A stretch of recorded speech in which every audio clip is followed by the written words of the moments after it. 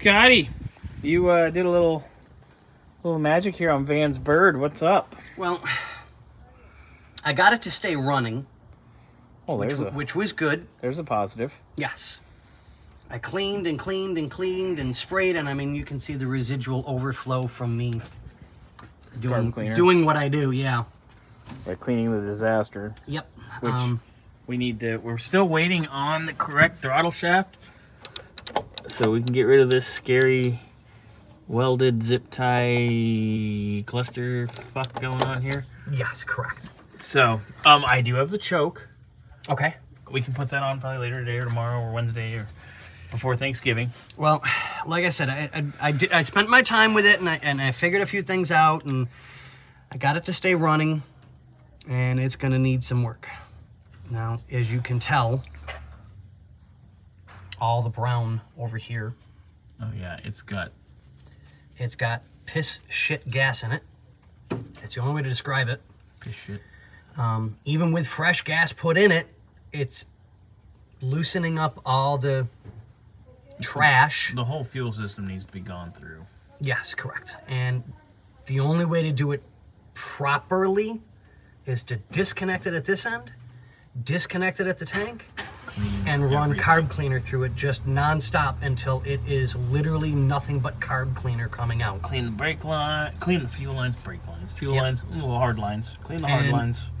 If I'm understanding the way this carburetor is responding, it needs a rebuild. Yep.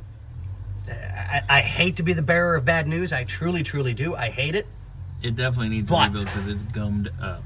It's bad. And I mean, it doesn't matter what I do, how much carb cleaner I spray in it, I'll get it cleaned up. And I mean, like I said, you can see all the marks all over the place from where I've had it. Yeah. Ugh. So fuel system needs to be gone through. Yep. Got to rebuild the carb. While it's on the bench, it's easier to put the choke on it, so we can do that there. We're gonna leave it together for right now to keep it sort of mobile. Right.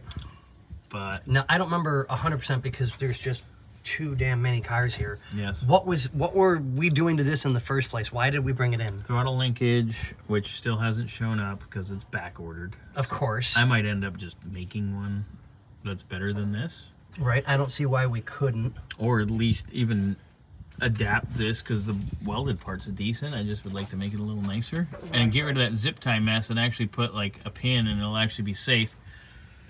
But ideally, Scotty, I do want to pull it.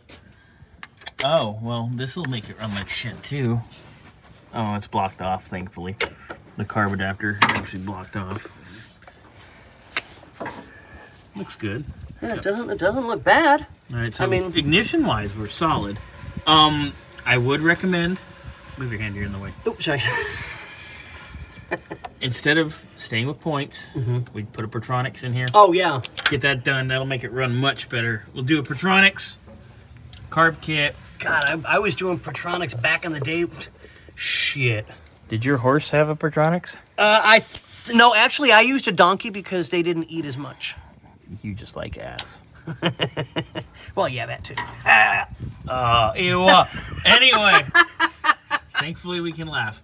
So yes, we're gonna, of course. I'm gonna have a little updated invoice for you, Van, with this video. Yeah. And we'll go from there. And I'd like to recommend, so that it doesn't happen. Oh yeah, please recommend. That we take this off and put a black one on. Yeah, I don't know why every cable's red on here. This is because it's a red card. It's pretty. Well, and I know Van didn't do it. I don't have my mind on it. No, no. But I definitely would like to put a black one on here, just so that in case somebody else ever decides to work on this car that's not us, they don't accidentally do one of these numbers. Oh God, you know how many times we've seen that happen, especially on Fords. Yeah. Because you know how Fords are kind of backwards of everything else. Yeah, I agree. Scotty, grumble with me. I know, right? Well, I got to give this thing a bath soon and get it cleaned up. I mean, it's been outside for a couple days. Yeah, we're kind of overflowing. Yeah. So we're trying to get stuff out before Thanksgiving, and then Scotty, you're gone for what, 2 weeks? Roughly. Fucking, you better turn and burn on this trip. Because I'm going to be lonely. You're leaving me at home alone. I know. Remember, leave it in your pants. I'm not your wife. I ain't got no wife. I ain't touching fish. Well, you'd be the wife here, I think. Anyway, just because you look good in heels and a dress. Well, you know, I do. Strut, baby, strut. Anyway, we went down the old rabbit hole. Oh, yeah. But, yeah, we're going to Georgia to get some of my things, my Jaguar, finally. Drop off some cars, pick up some cars, bring some stuff back. Yep. My TV's coming back with me. Yes, I can't wait. Yes. So, anyway, Scotty's going to become more permanent. And hopefully he doesn't get a permanent. Good. Dude, do I look like I need a permanent? No, you look like my mom. Exactly. Which is funny.